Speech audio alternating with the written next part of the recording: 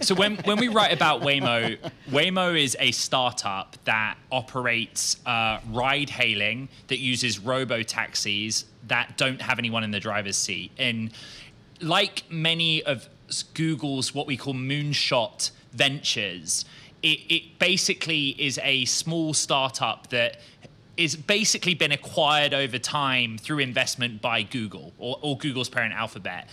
It's sort of a unit of, but as you guys point out, after put like billions and billions of dollars into this thing, it's now taking outside investment as well more and more often because, as you guys know, robo-taxis ain't cheap. It's like a really expensive thing to get off the ground.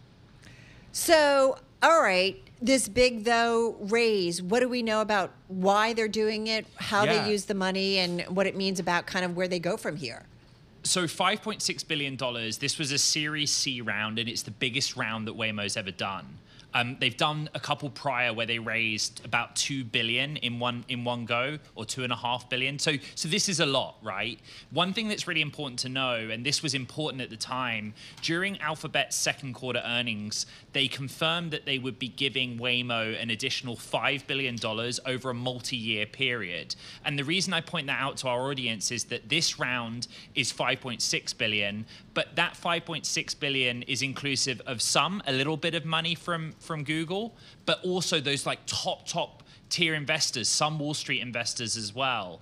And so its access to capital is really significant, but yes, it's also capital intensive where this is the reality of the numbers that you need to raise to get yourself to scale.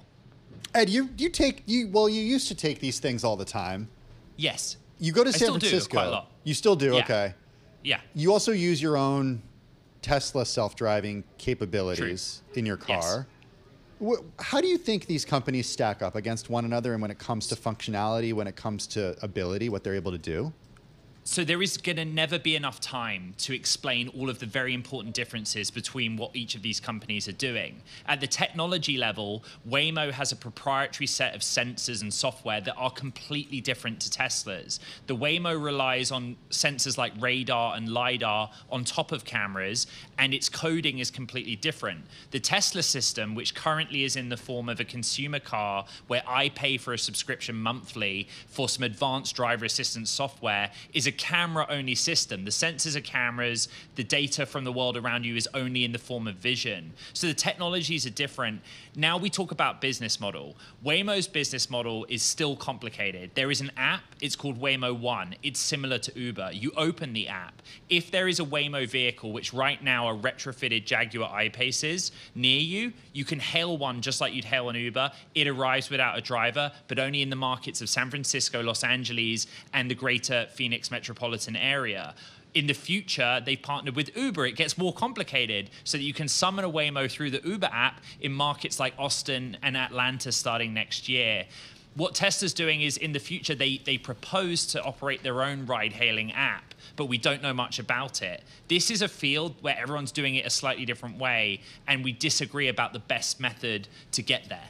So I'm thinking about the investing public who are listening to this and thinking about, okay, when we get a Waymo IPO or something like that. But there's others out there, and Tim just kind of, you guys were digging into some, kind of the rivals that are out there. You've got WeRide. They made its NASDAQ debut today. Pony AI. Chinese company. Yeah, another Chinese has filed company. for another U.S. IPO. So there's stuff out there. I mean, you follow this so closely. This is all happening, right? And this shows, kind of the horse has left the barn. Stuff is happening. Yes. And like, as a technology journalist, I think this is so important because in life, you have your home, you either rent or you buy a home, and then you have your car. Like, the method of transport, you use your car or you use public transport. We share roads with all kinds of traffic. So it's so critically important. The Chinese companies are very important too. A lot of investment in that market, but their regulatory framework is completely different. Basically, if the Chinese government says this is okay, it happens. And so often they move at a faster pace.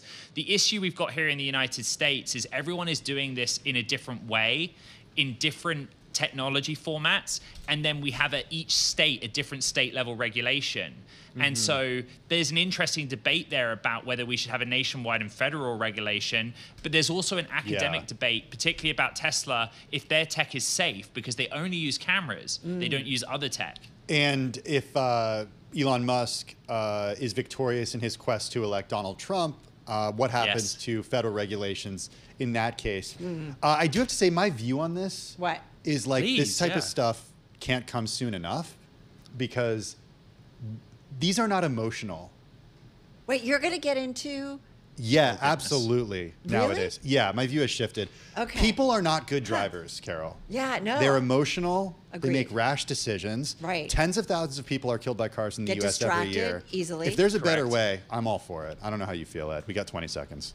So basically, you've been in California, Southern California in particular, you've seen human drivers, but at the end of the day, it's not for us, the consumer, to decide. Regulators need to establish what the threshold is to hand it over to the robot, and that's what we're working towards in our coverage. It's so interesting.